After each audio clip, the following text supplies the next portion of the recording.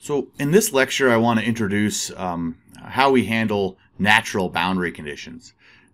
So far, we've talked about geometric or essential boundary conditions. So let me remind you of those first. So previously, we explored minimizing the function L given by I of u is equal to the integral from a to b of some integrand f of x, u, and u prime dx, right? And that was going to be subject to the boundary conditions that u of a is equal to u naught and u of b is equal to u1, okay? So we call these essential or geometric boundary conditions.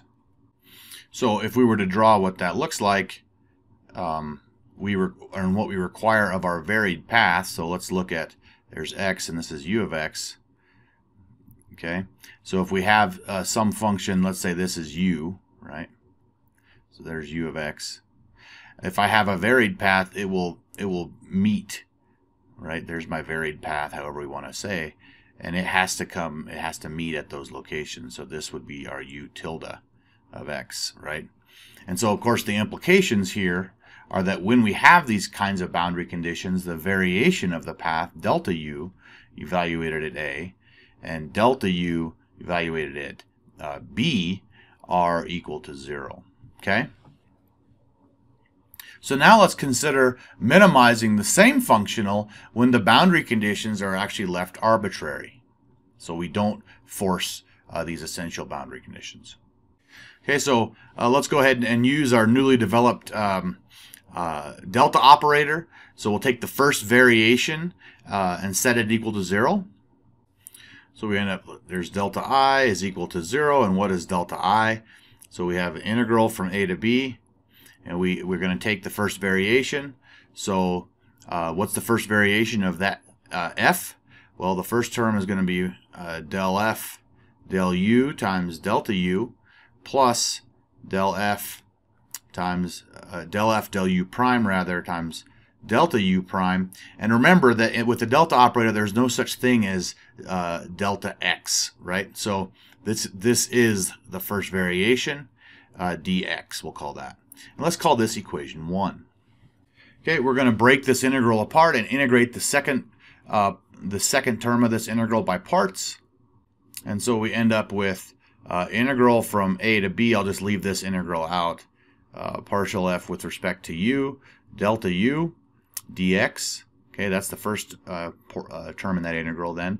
Plus, and now we'll do our integration by parts, partial f with respect to u prime. Now the integration by parts gives us this being delta u evaluated from a to b minus the integral from a to b of d by dx of del f del u prime times delta u dx. Okay, and that all equals 0. And then we can just we'll bring these two integrals back together and write this as the integral from a to b of the quantity del f del u minus d by dx del f del u prime quantity times delta u dx, and then we have the boundary term plus del f del u prime delta u evaluated from a to b is equal to 0. Call this equation 2. Well, what can we say about equation 2? It must hold for all admissible variations delta u. In the case of the essential boundary conditions, we already said what was the requirement on the variations, right? Delta u evaluated at a and delta u evaluated at b must be equal to 0, right? And when that happens, this boundary term drops out, right? But what about the case where we didn't force that? So these are not the case, okay? And when we use this, then this boundary term drops out. We're left with only this integral, and we recover the Euler-Lagrange equation that we had derived previously. right? And we just had written that as d by dx partial f with respect to u prime minus del f del u is equal to 0. Call this equation 4. And let's call this set of boundary conditions equation 3. Okay? Okay, what about the case where u is not prescribed at the boundaries? Okay, in that case, there is no such constraint on delta u at the boundaries. So the only way that equation 2 can hold for an arbitrary delta u, if delta u isn't 0 on the boundaries, is if this del f del u prime is 0 on the boundaries, right? So we would write just that del f del u prime evaluated at x equals a is equal to del f del u prime evaluated at x equals b, and both of those must be 0. Call that equation 5. Okay, this case, these conditions in equation 5, those are referred to as natural boundary conditions. Okay, I'll also note once those are satisfied, then this boundary term goes to 0, so we can make equation 2 satisfied, and we're still left with the same Euler-Lagrange equation. Okay, so let me now give you this in summary here. So in summary, in extremizing the functional I of u, I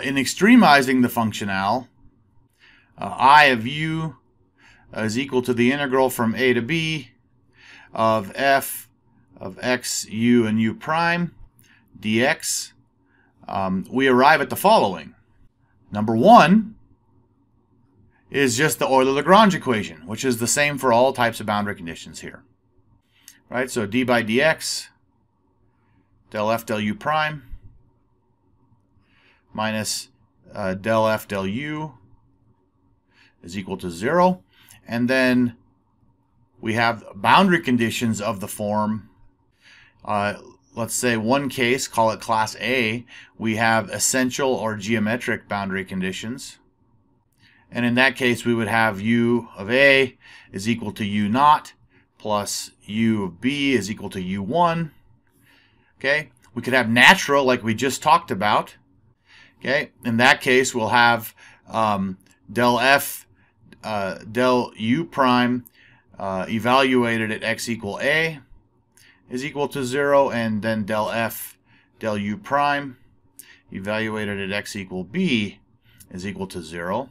Or we could also have mixed boundary conditions. Okay, in the mixed case, let's say one endpoint, call it the A endpoint, we would have UA is equal to U naught, and then at the other endpoint we would have del F del U prime evaluated at x equals B equals 0, right? Or we could have the other way around, del F del U prime evaluated at x equal A, that's equal to 0, and then we would say that U evaluated at B is equal to U1, right? So this is kind of an either-or situation.